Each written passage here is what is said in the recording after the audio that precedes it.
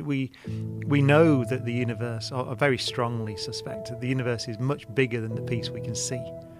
So we have good reason to think that's the case. Whether it's infinite or not is another question. And then that goes to your, can you picture infinity? Well, no one can picture infinity.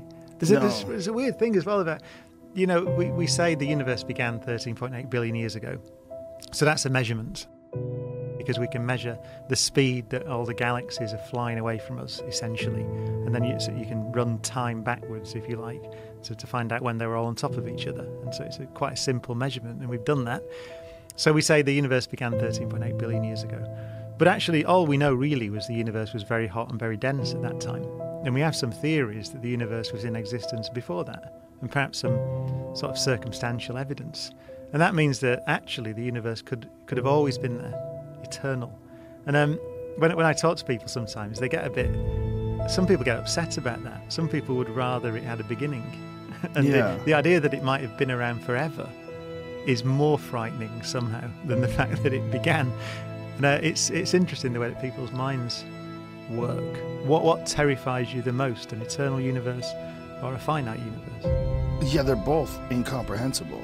The eternal universe, if there was an eternal universe, does that negate the theory of the Big Bang, or does it mean that there's a constant cycle of Big Bangs and then expansion and then recompression? Or yeah, it could do. So those theories are back in vogue. Some of those theories are back in vogue again. So yes, some of them say that there's a cycling universe.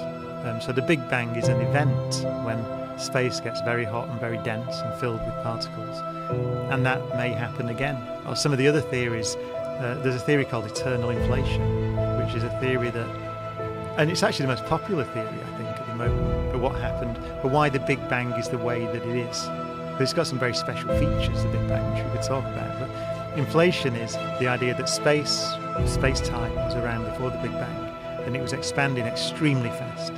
It was doubling in size, in the most popular of these theories, every 10 to the minus 37 seconds, which is 0.00037 noughts, 1 of a second. So it's an unimaginably fast expansion. And then the idea is that draws to a close, so it quite naturally sort of dies away and the expansion slows down. And all the energy that was taken, that was causing that expansion, sort of gets dumped into space and heats it up and makes particles, and that's what we call the Big Bang.